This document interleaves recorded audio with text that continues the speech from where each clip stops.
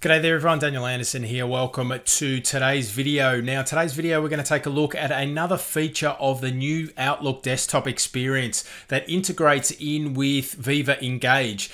And I'm really enjoying the integration points of the new Outlook desktop experience. And this is just another one for those of you that are using Viva Engage, and especially the storyline feature of Viva Engage. This is going to be one for you. So we can see here that I'm in the new Outlook desktop experience. We can see I've got the toggle switch up the top right hand corner there, new Outlook, where we are in.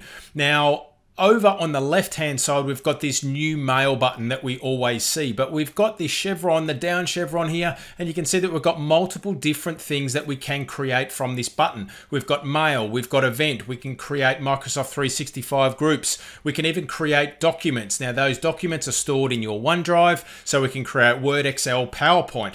But the one we're going to focus on here is this storyline post. So when we click storyline post, we're going to be presented with an opportunity for us to create a brand new storyline in Viva Engage. So here we are here. Let's create a storyline and we will post this off. So we're big on culture at Contoso Electronics, so let's share some thoughts and ideas and some reasons why the company focuses on culture so much and why it's so important. So let's paste our post in here and we are now good to go. So we'll post this off.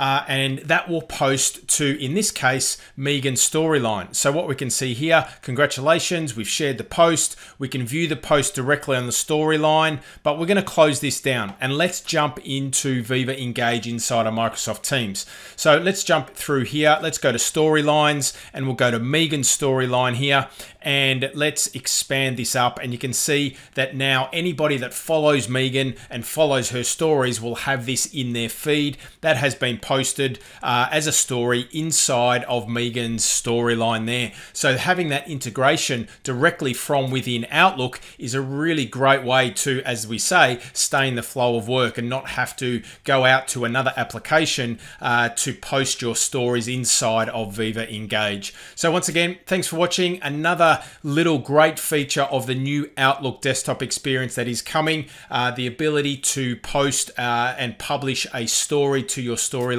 inside of Viva Engage. Thanks for watching. See you next time.